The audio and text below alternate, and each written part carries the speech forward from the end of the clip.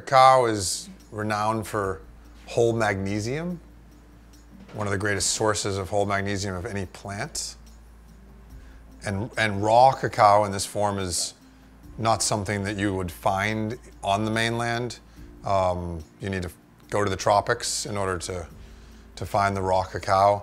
And you know, as far as for a plant-based diet, as far as muscle power goes, protein, carbohydrates, and fat, all three in the cacao. So you have kind of packed with muscle power, and yet no stimulation, right? So you're getting the big fats and cream and oils. I mean, the oils. We use the cacao in our tea. We use it as a superfood, and then we also use it in a salve. And we've just recently founded this salve. And with the salve, we're finding it to be so rejuvenating. Those oils are really coming out in it. It's a youth serum for sure. And you know, where you don't find these colors. I mean, we grow 70 different plants, and there's not one plant that would mimic the colors that Mark was just describing, as well as the context of the outside of the plant. So it takes us 9 months to a year to grow cacao, and what makes our cacao unique also is that we're feeding it this diverse garden.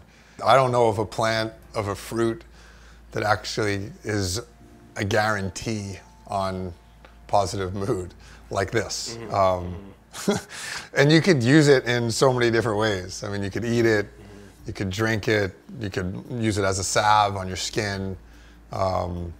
It's renowned for aphrodisiac-like qualities. So as far as your hormones go, it's certainly a positive influence on mood enhancement, certainly.